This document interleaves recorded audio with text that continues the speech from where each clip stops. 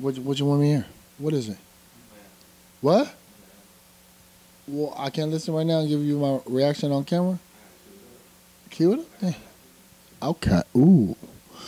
Speaking of which, I don't know. I remember being outside of this venue and actually like recording some shit with you back in the day.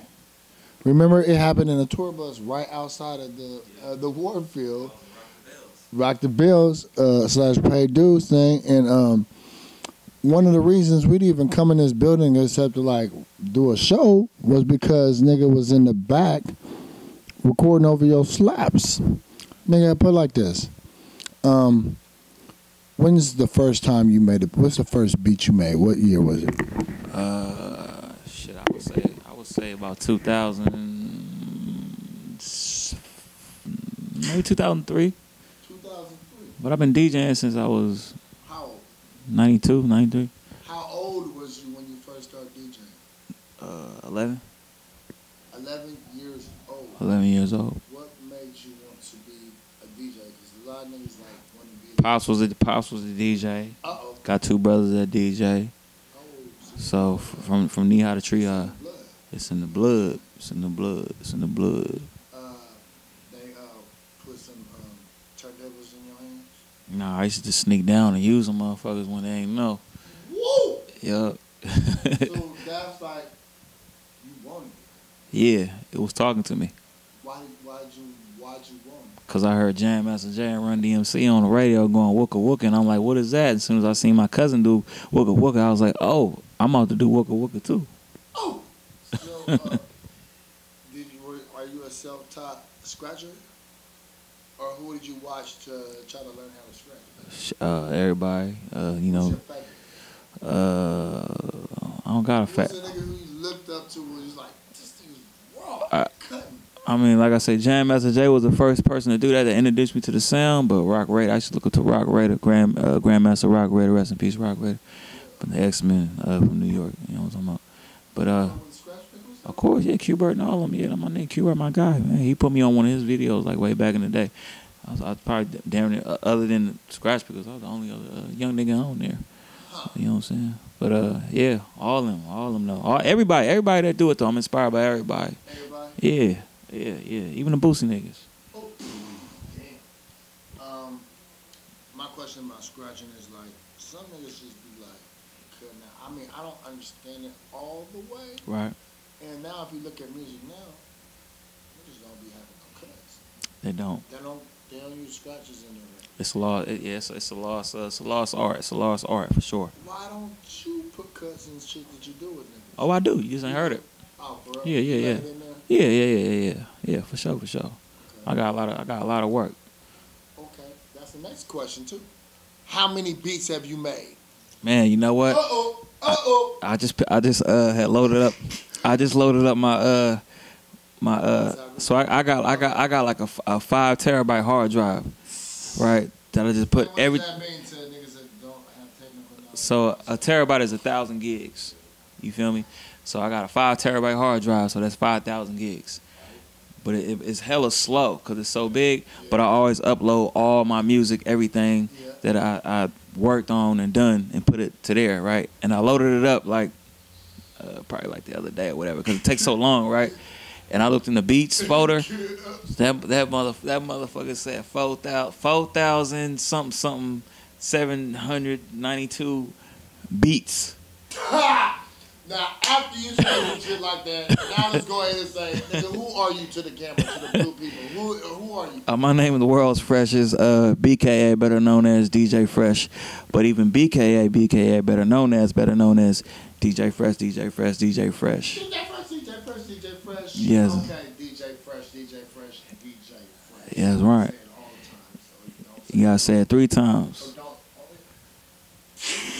you were just talking to me how the number 3 just keep popping up around. So Hell yeah. You gotta say it. Who's the first big nigga you started DJing? The first one, for real, the first one. Yes, sir. The first big nigga I ever did a show with was Common Sense. But my brother was with him. So I was on my brother coattail. A little close, a little bit. Kick it. Just kick it. There we So that was on my brother coattail. But the first big nigga I did some shit with, that was just me. Common Sense. Let them know who Common Sense is. Common Sense, before he was named Common, he was Common Sense. But then they ran into like some legal shit. And then he had to drop the sense. Reggae band just had to ride with it. That's what happened. So that was the first big nigga I did some shit with. Reggae band is not cracking at all, no more. We were locked up somebody get some money. Common Sense. That was the first big nigga I did a show with. Was you nervous? Maybe like from 1 to 10, maybe like 2. Two or 3.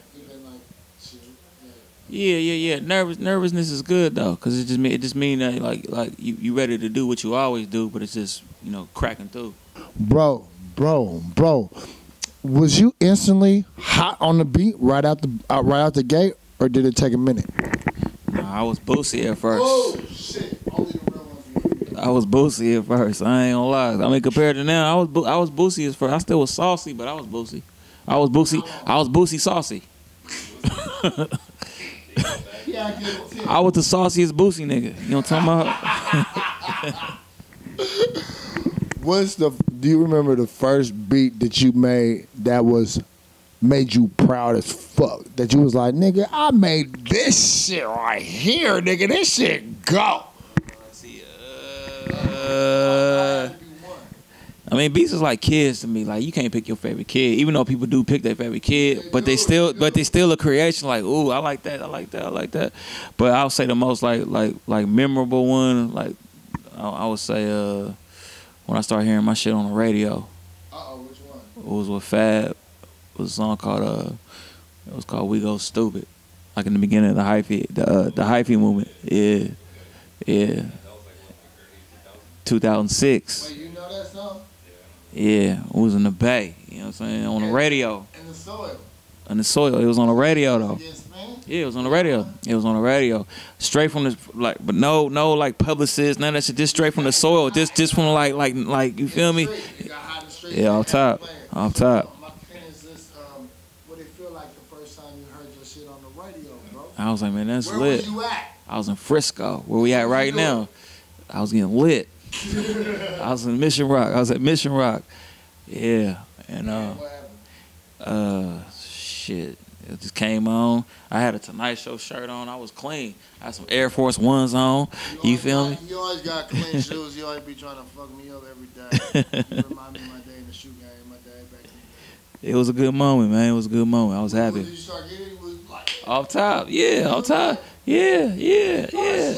Yeah. I was like, baby, that's me. That's me right there.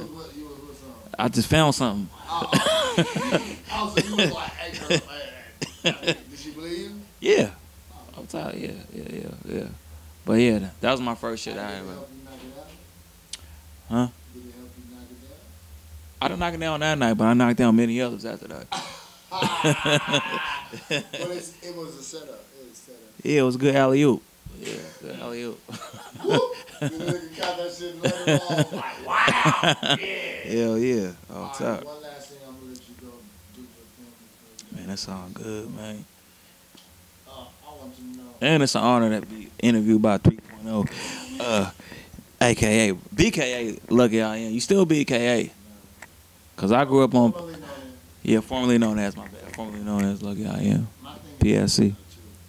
I do know that when I die, I got a whole catalog to give to my kids so they can just keep making money and keep building wealth and just, I got something to give my kids. For real. I got a catalog to give my kids. Straight up. So that's where I'm at right now. They proud of their daddy? Off top. Just make sure. Off top. Can they grasp what you be doing? Like, you told me, you said, I don't want to put it all the way fast, but when you showed them that Chris Breezy, some people got happy. Like, oh yeah, for sure. No, I do this for my kids for sure, for my seeds for sure. Like, you know what I mean? Like, I if I went for them, I wouldn't. You know what I'm saying? Like, they could put a battery in my back. So, wow.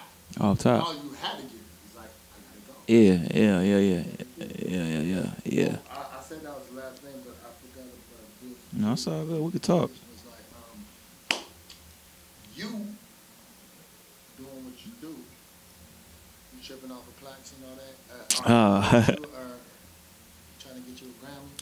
I'm definitely trying to get me a Grammy, man. What happened, Knife? No. Ninth. Oh, Ninth. What happened? No, I'm definitely trying to. I'm definitely shooting for it.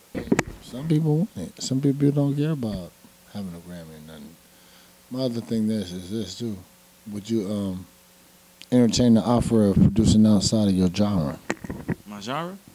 Off top, yeah. Like producing like some pop stars and shit. Yeah. For sure. Yeah. I'll never put myself inside a box. Never. Nigga. Off top. Yeah. I would never put myself inside of a box. I would never be a dinosaur or none of that shit. What's a producer that we might not think you like, that you fuck with, that you like to work? I fuck with every producer. Huh? Every producer? I'm just saying, like producing, like I can find something that he do that I don't do, obviously, right, and appreciate what he do. Can you listen to somebody's shit and kind of tell how they did it right away? Like dissect it? Yeah. Not everybody. Not everybody. But yeah. Yeah, it's just like a rapper. Like I'm not a rapper, but you a professional rapper. You've been doing this shit from knee high to tree high, like I said earlier.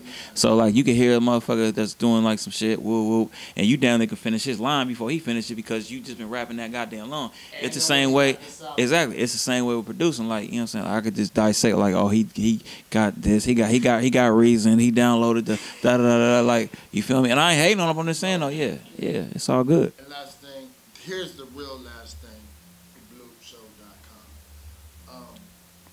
Bro, what's going on with you and family? Oh man.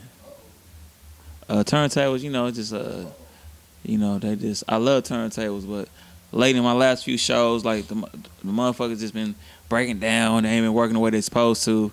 Right before we gotta go on, and it's been being emotional. It's been a long-term relationship. How old was you in the DMCs? I was like 19 or some shit. Okay. A good 19. You did DJ for Nas at the point. I did do Nas. Yeah, I did Nas. Nas was my first big major tour. I did Nas. Yeah. But then right after I got out tour with Nas, I had sent a little demonstration video to y'all, Live Legend, Grouch and shit. You feel me? Then we hooked up about a good 4 or 5 years later, and here we are today. Man, I'ma always rock with turntables, but them motherfuckers is getting old, man. The bitch old, man. The bitch old. She can't bend her leg back like how she used to. She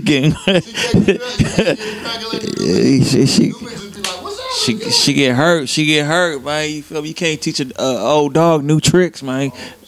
Nah, I love turntables, but I'm just saying, like on some culture shit, like DJ culture shit, like they just unreliable, and any real DJ know what I'm talking about. They just unreliable. I still love them to death, but they unreliable, and that's not a good feeling when you got to go on stage and motherfucking 120 seconds, 2 minutes, and then your shit ain't working. You know what I'm talking about? Because people don't understand those moments turn into eternity. Yeah. A minute on stage, and shit not going right, feel like an eternity. A minute feel like an eternity on stage. Some shit not going on. Yeah, this rap shit like dog years, bro. Like one human year is like 7 rap years. What you got coming up? Uh-oh. Man, hella shit. This is a whole other hour. What you got? What's the most? For real. I'm gonna just say like this. My shit is just like, it's my brand of music is like a network. You know what I'm talking about? Like when you want to hear like some old school good shit, you turn into the Quiet Storm. When you want to hear some like Anita Baker and all that kind of shit, like you turn to the Quiet Storm. When you want to hear some radio club shit, if you in LA, you tune to what's the Exactly. If you want to hear some good golden era shit with K-Day or some shit, the new that's how DJ Fresh shit is. Like if you want to tune into my shit, you just tune into the Tonight Show shit, because I got hella shit always coming out at all times. And some of them titles is I got some Grouch. I got me and Grouch got one done. Me and Mozzie, me hella. Yeah, it came out 3 years ago. Yeah, me and Miles, I got hella big. Me and Fody got some shit. Me and Keek, everybody from Northern California. I got niggas with shit with Texas. I got hella shit up. You got to tap in. Me and Lil B got some shit. Me and Stalin. Me and hella shit. Yeah, Jay Stalin, man, hella shit though. Me and Eli got some shit. Me and you got. But we gotta get some new. You gotta get Some new shit. Yeah. You just gotta just tune in, man. You feel me? I'm like Coca-Cola, a trusted brand. You know what I'm saying? I trusted brand. Have you ever tried to get beats No, they don't do me like that. They don't do me like that because like when you buy Coca-Cola, you know what you're gonna get, right? When you fucking fresh, you know what you're gonna get. It's a trusted brand. DJ Fresh. Bloop! No. Thank you, baby. Thank you.